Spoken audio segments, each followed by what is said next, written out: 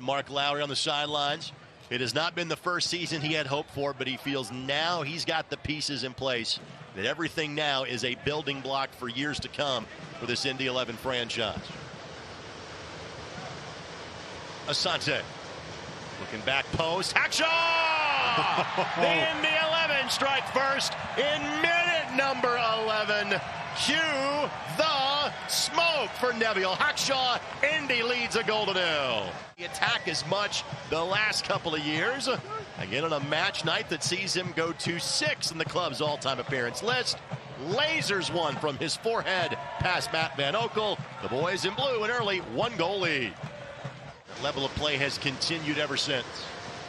Asante again looking back post. Are you kidding me? The same ball. Same as the first. Give Hackshaw the brace. Cue the smoke one more time.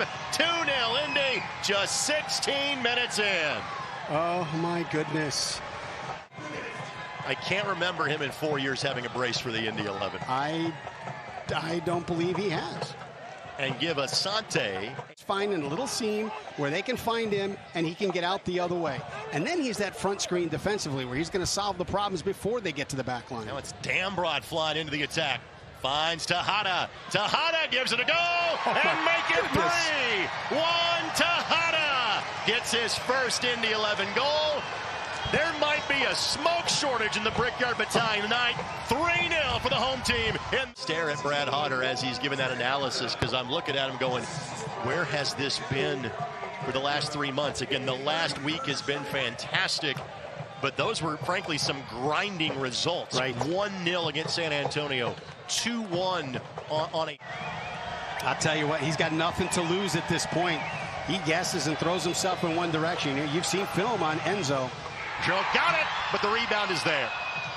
Stopped it. Martinez followed the shot. 3-1 Birmingham. It counts as a penalty save, but a goal nonetheless for the visitors. Deficit is so much easier to press and chase than a 3-goal deficit. And man, we've talked about Tim Trilk for the past 4 weeks now and the amazing stuff.